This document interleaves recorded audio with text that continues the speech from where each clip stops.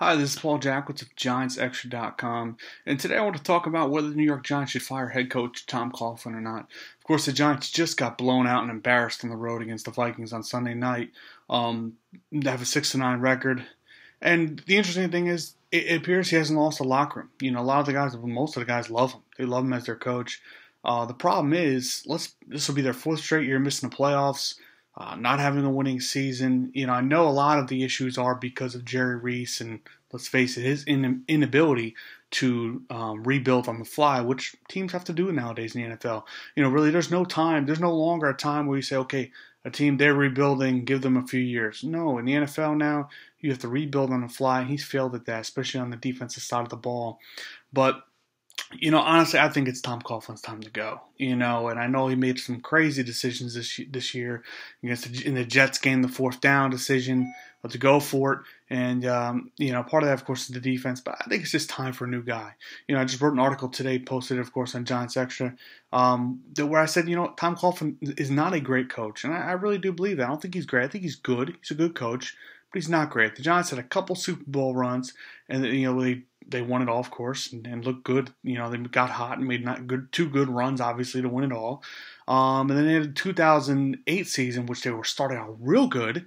And then, of course, we know what happened. Plaxico Burress shot himself in the foot or leg or whatever. So, you know, other than that, they've been a pretty mediocre team. We know watching this team over the years, you fans know this, that this team has lost way too many games they should have won.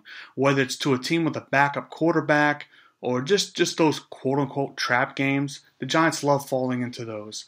And they just are very inconsistent. And I know they got a tough division with the Cowboys and Eagles, but this team has had way too much talent over the years to be as inconsistent as they are. Now this year, honestly, I had no expectation of them making the playoffs, but I do believe it's time for a new guy in charge. The Giants are loyal. They're very loyal to their head coach and to the guys that they hire, which is great because, to be honest, I think sometimes teams are too impatient. And look, we saw what happened when they were loyal with Coughlin in 2007. They won it all. And then they stuck with him in 2011. He wins it all again. You know, even though both times he's on the hot seat.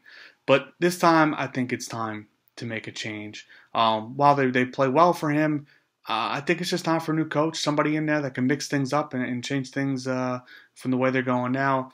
The only problem with that, of course, is Ben McAdoo would likely be let go then, because whoever the new coach will be brought in, will bring in his own staff. And the problem with that is that Eli Manning has looked phenomenal in Ben McAdoo's West Coast offense. He is looking like a Hall of Famer. I know, yes, he threw 3 interceptions the other night, but every quarterback has bad games. Even Tom Brady had a hard time against the Jets this past weekend. But nonetheless, you know, do you really want to change your offense? Maybe you hopefully hire somebody else, hire somebody that's going to bring in that West Coast style, hopefully to help Eli keep him going on a good path here towards the end of his career. But let me know in the comments section below, should the Giants fire Tom Coughlin?